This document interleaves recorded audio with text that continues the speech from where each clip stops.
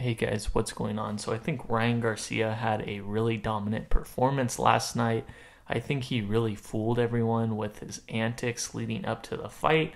And I really think it was all strategic, just looking at his performance. And I think even him coming in heavy was also something that was strategic. I think maybe he even thought that he would be able to get away with that pre-fight agreement since he did miss that weight.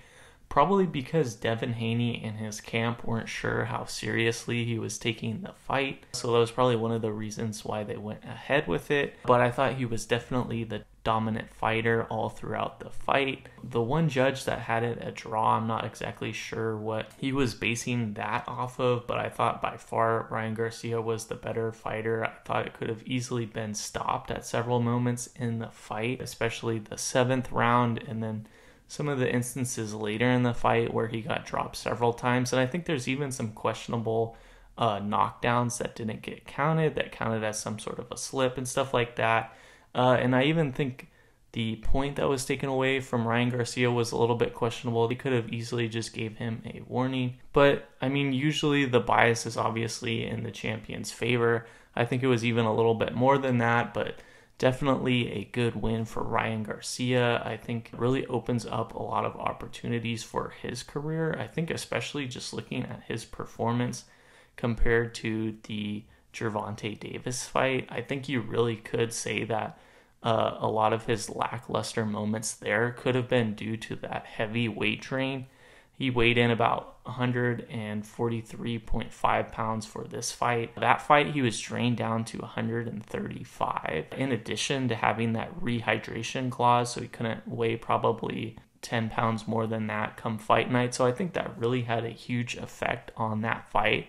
And I think if we got a rematch with him and Gervonta Davis at 145, for example, I think that would really be in Ryan Garcia's favor, and I think that would be a much more competitive fight. In terms of a rematch with Devin Haney, I don't really think that makes sense right now. I think maybe you could say that Devin Haney established his jab in a few moments of this fight, but I really don't think the rematch would be competitive. I think you'd have a similar outcome, and I also think it's now the right time for Ryan Garcia to move up, perhaps 147, somewhere along those lines, get a few fights there to get a feel. He could even do maybe a catch weight with someone like Shakur Stevenson, but I really think it's an impressive feat for his record. Not sure what the next step lies for Devin Haney. Maybe he could try and get another fight at 140 with someone else in his weight class, but I doubt Ryan Garcia is going to fight at 140 anymore. I'd like to see him probably take some time off before fighting again, maybe even 6 months, upwards to a year, because it looked like his face got pretty swollen.